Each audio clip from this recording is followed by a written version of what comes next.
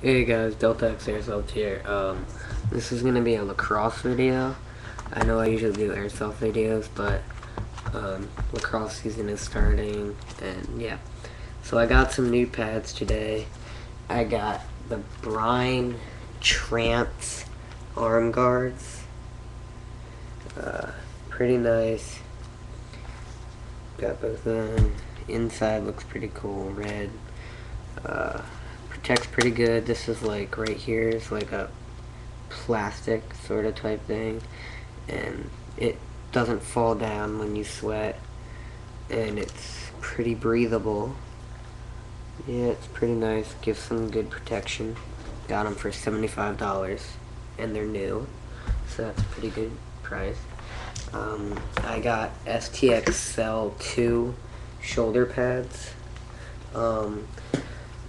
Good thing about these is it comes with an extra sternum protector, like in there, right here, and you can take that out by just, it's Velcro, so if I want to take it out I can just like rip it out, but I'm not gonna.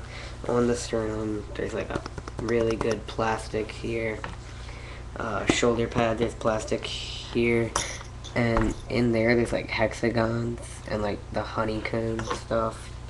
And on the back, it's like on your spine and back, it's like padding and stuff. And I took like the bicep covers off because those things get in my way. You can put them back on though because they're Velcro. To tighten them, you just pull this string right here and they buckle in instead of Velcro. Got them for $95 new, so that's a pretty good deal. My gloves are the Stx Flex. Pretty decent gloves. Not that good, but not the worst. A little bit big, but still works. It's starting to die, like that grip right here is starting to get all cut up by my tape and stuff. Has great breathability, and yeah, a lot of protection. So yeah,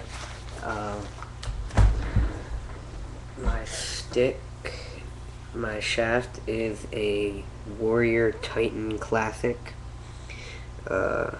Pretty nice, just have the knob at the end. And my head is the Stx Bionic. I have 2 straights and a U. I'd say it has like a mid pocket maybe, but pretty good pocket.